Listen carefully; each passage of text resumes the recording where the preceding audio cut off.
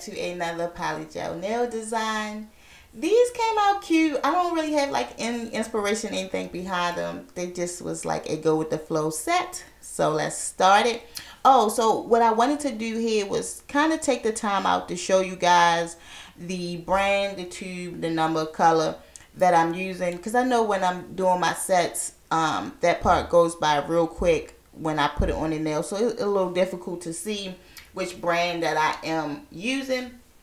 But I will add the ones, I believe only one of them wasn't available anymore, but I will add them in the description for anyone that is interested.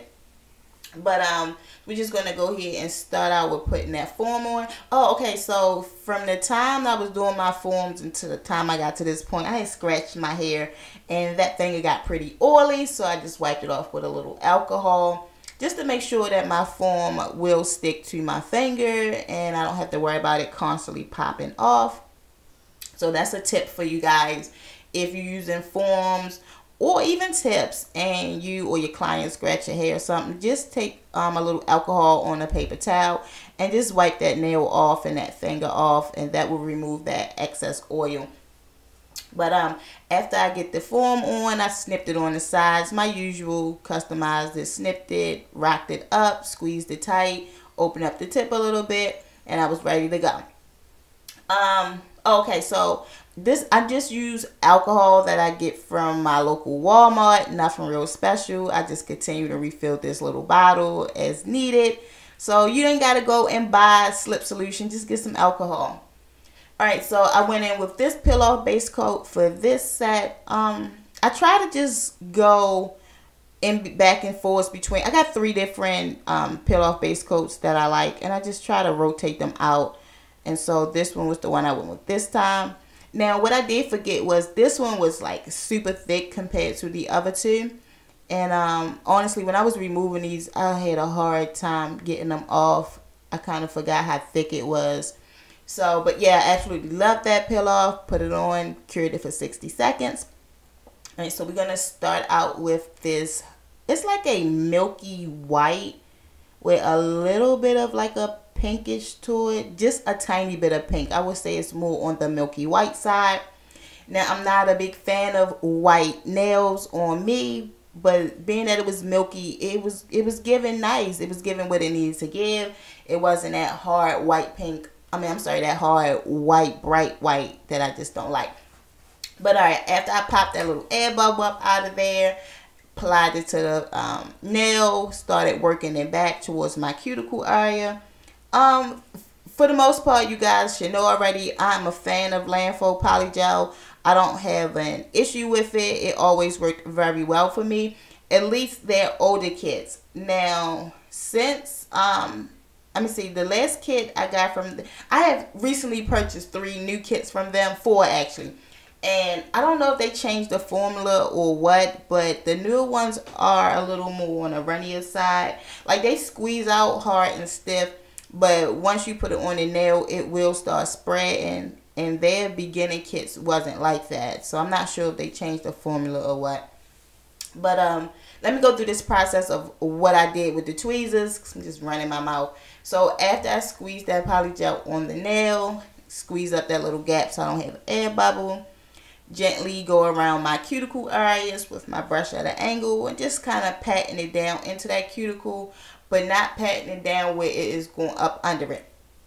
And then just make sure the whole nail bed is covered from side to side. Drag down the excess.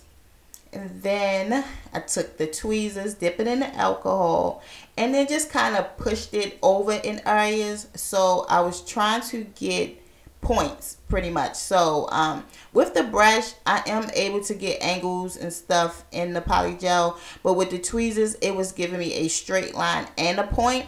And then so after I did that, I was able to take the brush and just kind of clean it up a little bit. But I pretty much did that on all the fingers. Okay, this one was McCart Rose.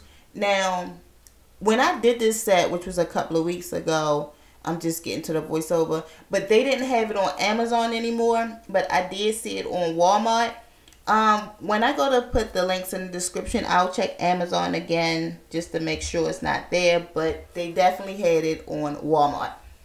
All I'm doing with the pink is I'm just taking it and I'm outlining that milky white color. Nothing real special. Again, this is just like my typical everyday thing. I mean, that's just how I do my nails, so it's not a big thing to me. I'm just taking little small beads and connecting them to the previous one. And then I give them quick cures. Now, this blue, it's like a teal or whatnot, but this one, again, was from their older kit. No problems with it. Very nice.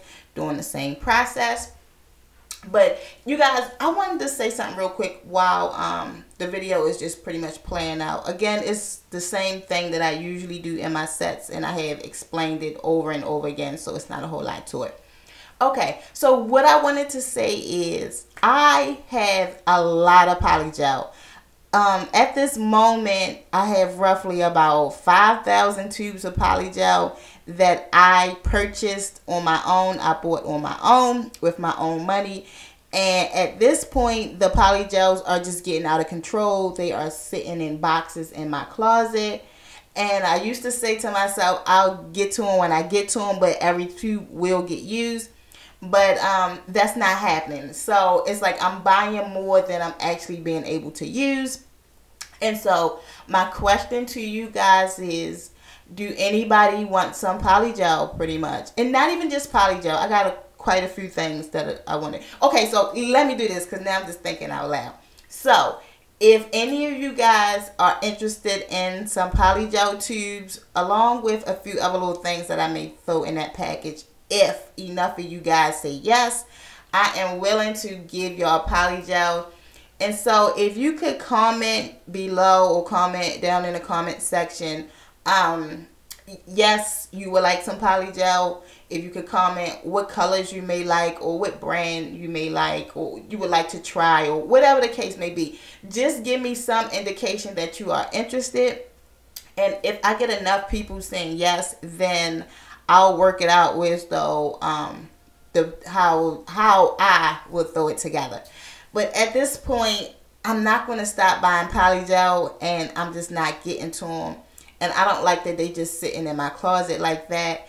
And so, yeah, if you guys don't say yes, then I'm just going to have to start throwing some away.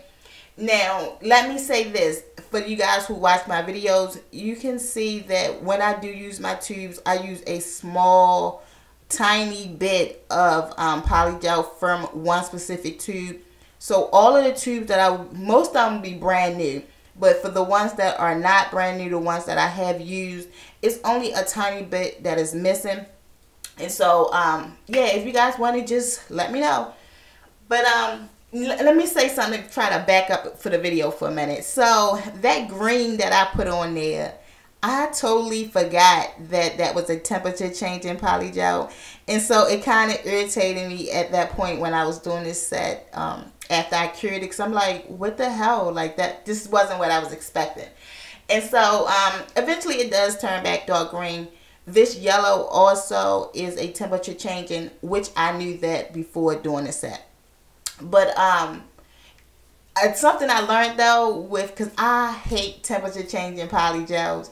But I figured I am still able to use them as long as I keep it further away from the nail bed. They will stay their cold color.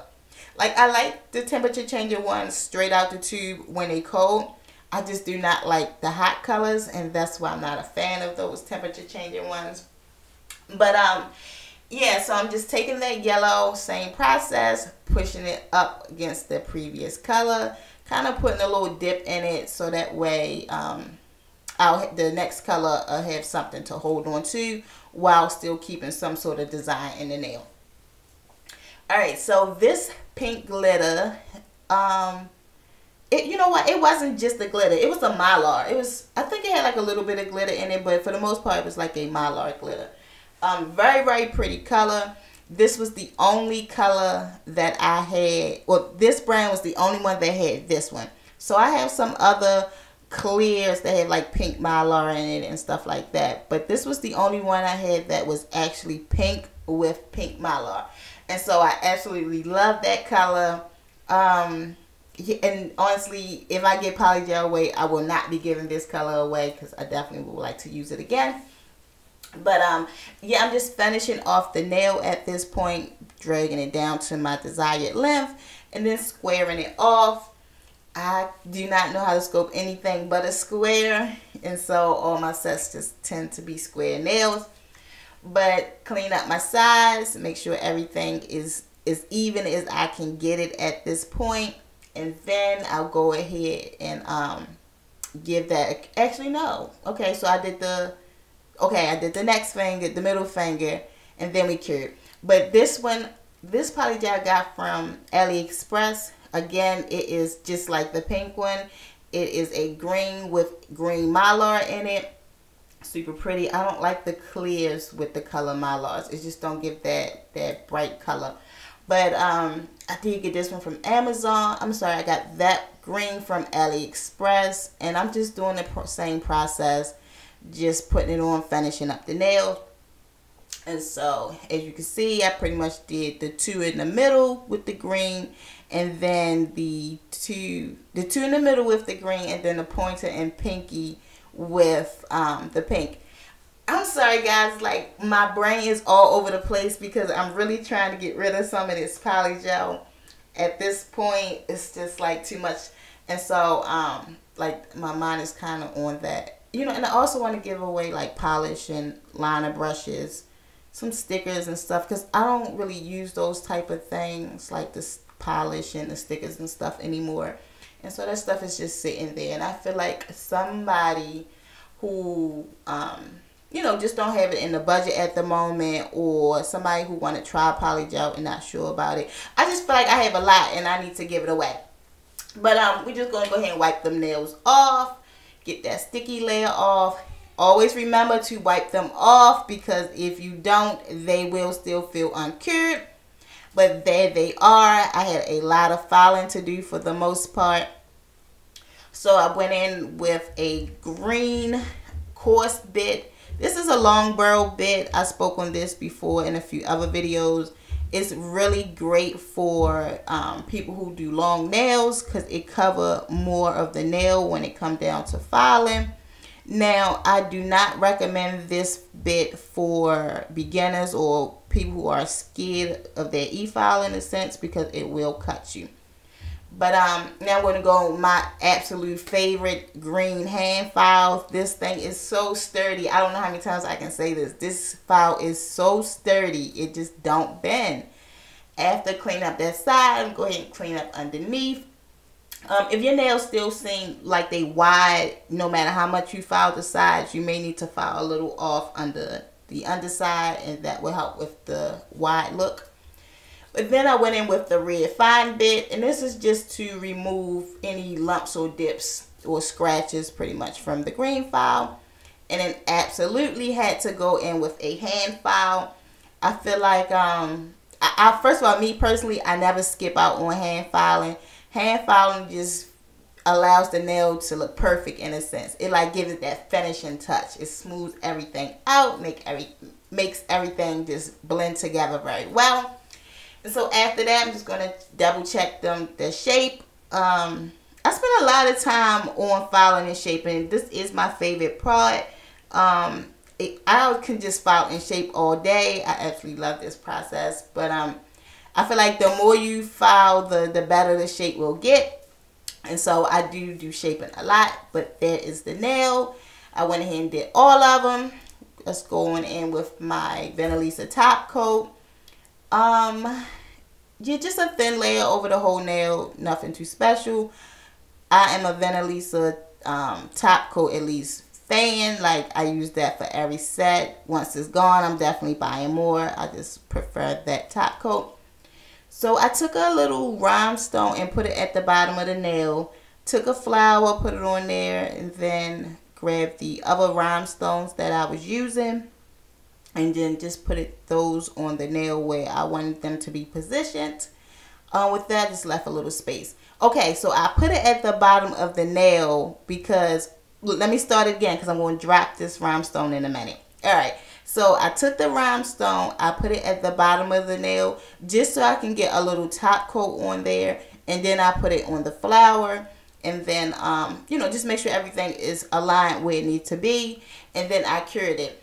And so I do it that way because trying to just get a little drop of top coat on that flower or a little drop of rhinestone glue, it makes a big mess. So me just getting a little bit on the back side of the rhinestone and then curing it works out a lot better. I'm going to wipe off that extra top coat, cure it, and here are the nails. Again, these are why they are cold, so you can see the yellow and the green. But they came out super cute, a little better than I expected it. Absolutely loving the green and pink Mylar glitter ones. But thank you guys so much. I appreciate it. And then again, if you guys want Polygel, please let me know in the comments, and I am willing to ship it to you. But thank you guys.